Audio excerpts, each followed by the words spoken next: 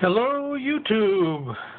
This is the monthly update for StorjShare for the income for the month of May 2019.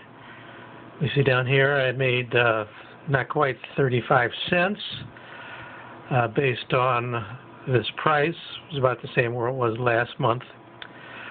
They actually did the payout on the 5th of June, and today being the 8th of June. But for some reason they haven't updated the payout calculator, so I don't know exactly how many terabytes were stored.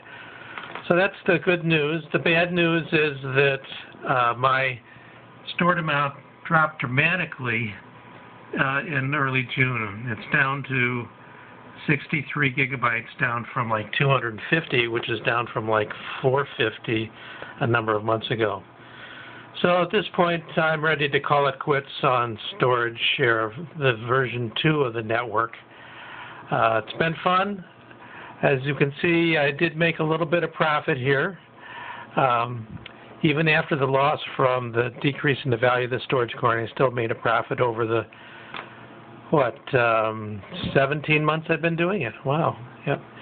So hope that helps. And still not doing version 3 of the network. Just not supporting Windows Home Edition yet. So we'll see what happens when that comes around.